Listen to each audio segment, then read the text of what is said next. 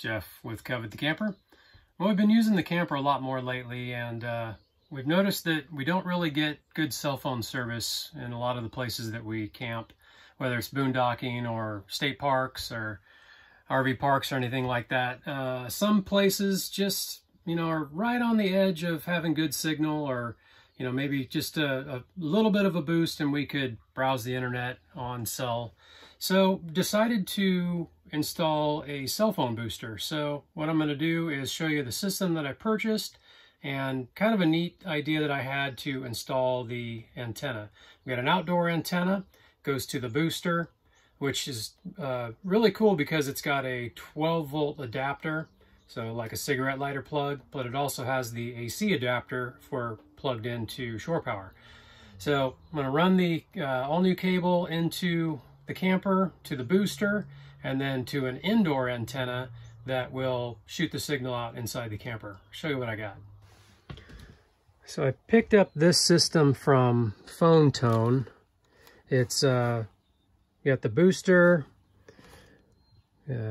25 feet of cable, the AC adapter, the DC adapter, so just a regular cigarette lighter plug or 12-volt plug, the indoor antenna. It's a magnetic mount or Velcro mount, and the outdoor antenna. This is an Omni Directional antenna, so you don't have to point it in any specific direction. It just picks up signal from all directions. So the idea that I had was to mount it on the old Batwing antenna up on the roof. So I've got the antenna cranked up. I'm going to remove the television antenna from the old, it's the old analog style antenna, the Batwing antenna. We haven't updated to the HD style antenna just because we don't watch TV in here. If we're going to watch something, it's usually on the iPads or on the phone or something. So I'm going to remove that, and that way I can mount this omnidirectional antenna to the Batwing, to the arm of the antenna, so we can raise and lower it wherever we're at. And with the TV antenna part, you can adjust it to get a better signal. I don't think we really need that with the omnidirectional antenna. So, but it's there in case, we can mess around with it and see if maybe turning it will give us a little bit more of a boost. So I'm going to go ahead and get the actual Batwing portion of the antenna removed up on the roof and see if the brackets for this omnidirectional antenna will actually fit that arm, so I can crank it up and down. All right, so I've got that up all the way, and I'm just gonna crawl up through my escape hatch here and take a look.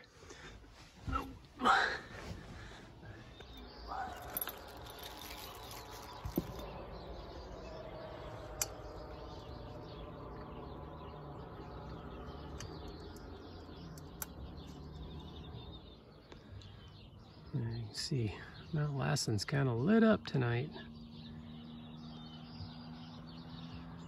All right, so on this Batwing antenna, you've got to remove these little seat clip retainers. There's one there, one right there, and I think there's one on that side. Nope. Yeah, just that one and that one. I'll get those removed, and then I should be able to just slip this Batwing portion right off. Disconnected my cable, which is really UV damaged and cracked, and probably this antenna probably wasn't working anyway.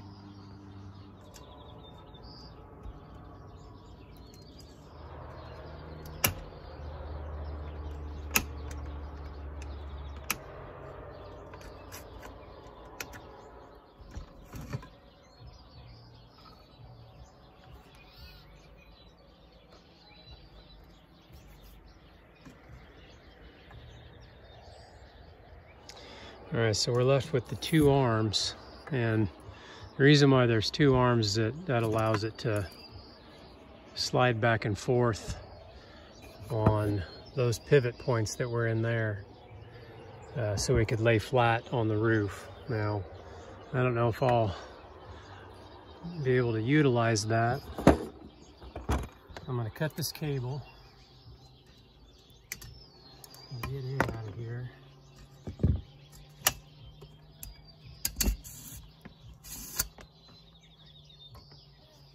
And that just slides through this hole and out that hole, and the cable comes out.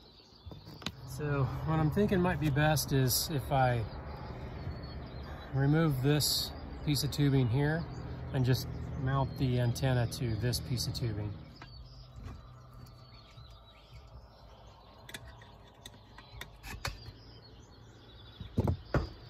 All right, so again, it's just a one of those little C-clips in the pin, and then it comes right out of the channel.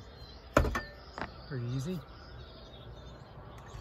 Now I'm going to crank this thing down, get this antenna out of the way. I'm going to crank this arm down and see if it lays flat.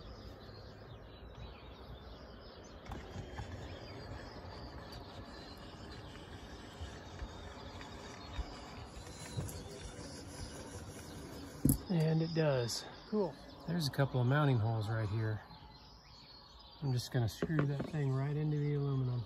All right, so I got an 1/8 inch bit and a couple of these little stainless steel screws. So I'm just going to drill a pilot hole and then use the stainless steel screws with a little bit of some of that deoxidizer between the aluminum and the steel. I also add one of these about right there, so when it goes down it hits the foot onto the rubber roof instead of the aluminum bracket.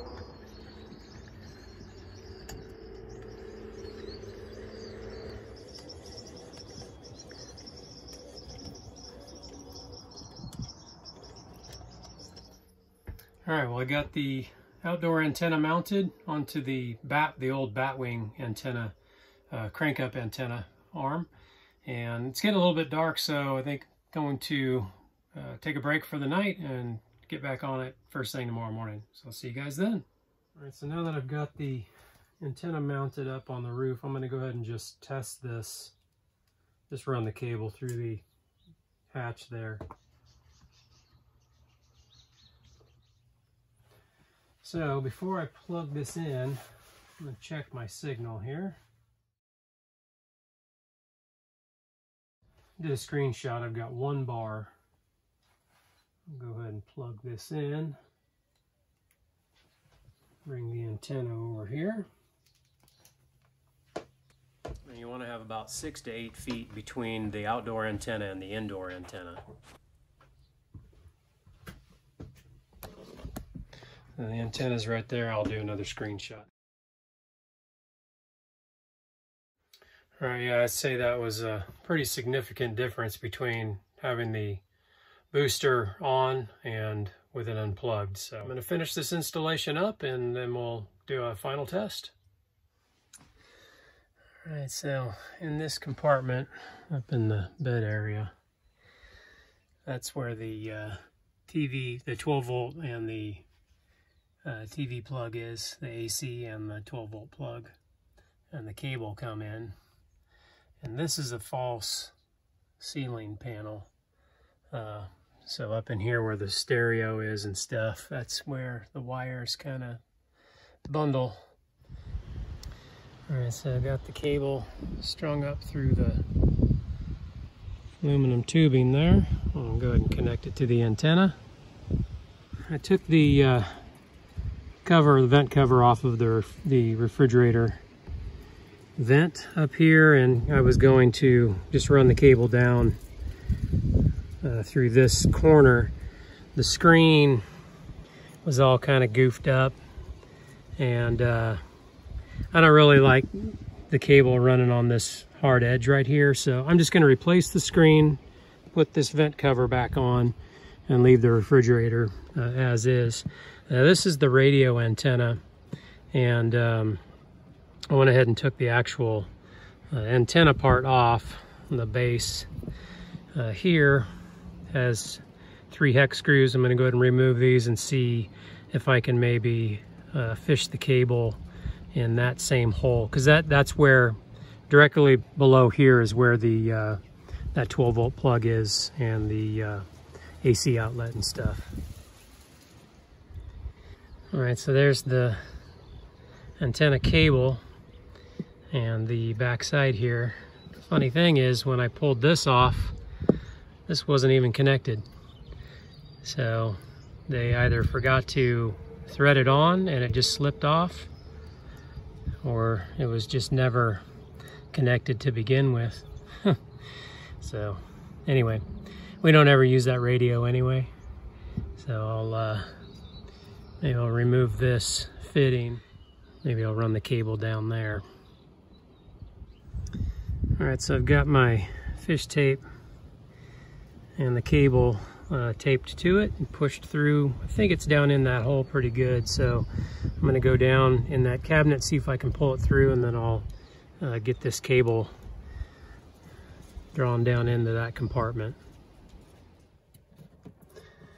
All right, so there's the fish tape and the cable there.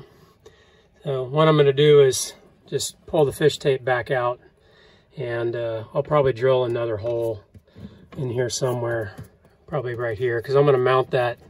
I want to mount that booster right here, and that way I can just drop this cable straight in. I'll do that now. All right, so I've got my rubber grommet installed, and I'm going to throw a little bit of sealant down underneath this fitting, and then run the screws in and then seal over the top.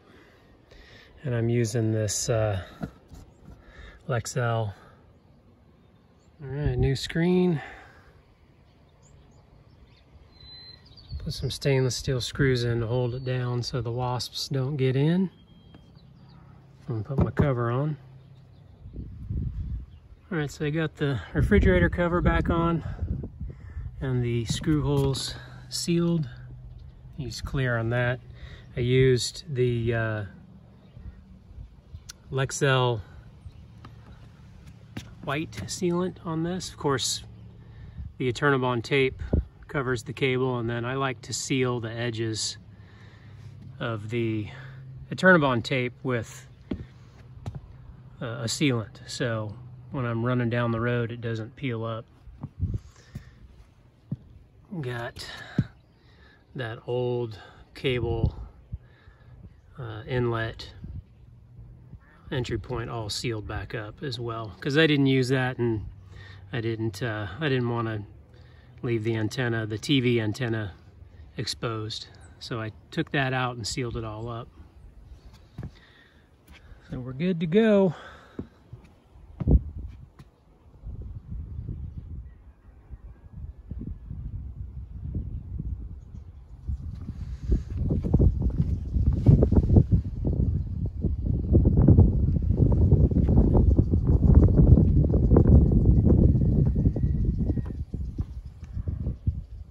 Alright, so this is the stuff that I use. I didn't use the Lexel. This is still made by Sashco, but it's called Big Stretch, and it stretches like 500% of its original form, and it doesn't crack. So I like it better than the Dicor.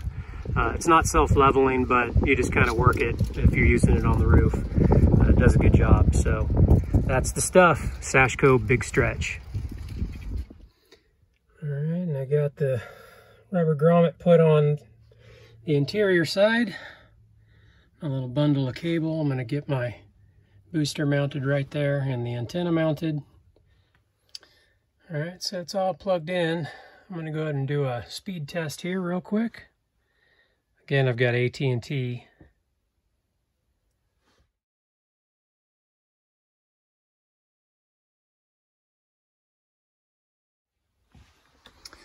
All right, now I'm going to unplug it.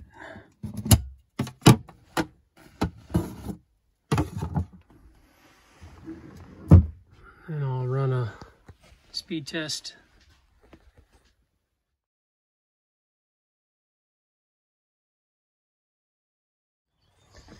All right, so one other thing I wanted to mention was power usage on this.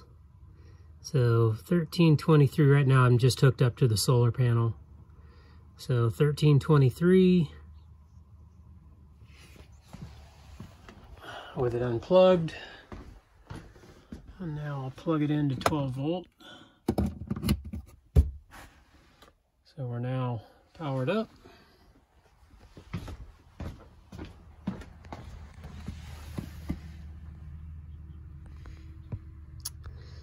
$13.21.